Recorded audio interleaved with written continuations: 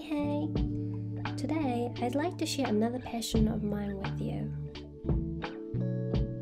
Lately, I'm trying to get into game dev, and I thought maybe it could be fun to log my journey while walking you through my experience with games so far. My passion for games started when I was a little kid. Back when I used to live in Japan, all the kids in school were playing Game Boy, and I was one of them.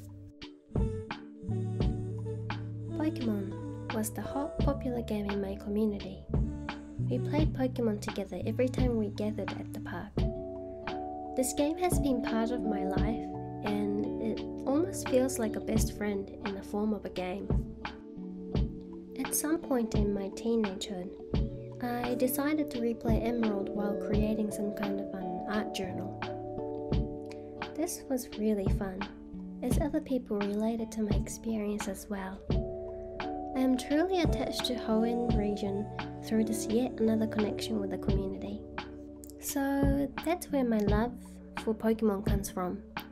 Still a fan of the old games, and have been influenced by them until this day. Then, League of Legends came into my life. I was introduced to playing League through a new set of friends. I loved the character's uniqueness and the idea of these fun cosmetic skins. It got me thinking about all the ideas for character design and how I could make those cool splash art. I also dabbled into 3D stuff as I learnt yet another fun craft, which was texture rendering. League has introduced me to many forms of art in games, which made it so much more exciting. I tried to soak everything I could before graduation to make as many cool things as I could, which got me started working on this graduation project, Last Souls. Long story short, it's a turn-based game with another player. Basically, a slower version of League. I had a lot of fun designing characters and assets, and this got me into my first game company, which I was very stoked about. It was about 1.5 years in. I had the pleasure of working alongside awesome people, bringing Freshers Cat Cafe to life. In the 4th year in, I left the company to figure out what I really wanted to do with my life.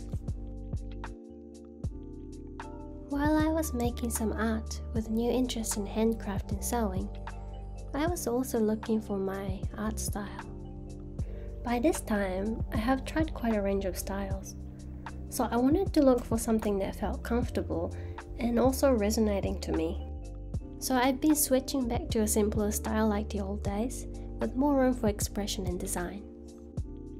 Now, you're wondering, is this still game dev related? Yes, after all these years of making art for games, I feel that it's probably time for me to get into the next stage, to learn coding. It's been on and off, like every time I go somewhere and experience an aspect of life that could be turned into games, I get this urge to make a game. However, every single time I pick up a book of C# language to get started, I think I'm doing really well at the start, but then eventually it just starts to slow down and I give up.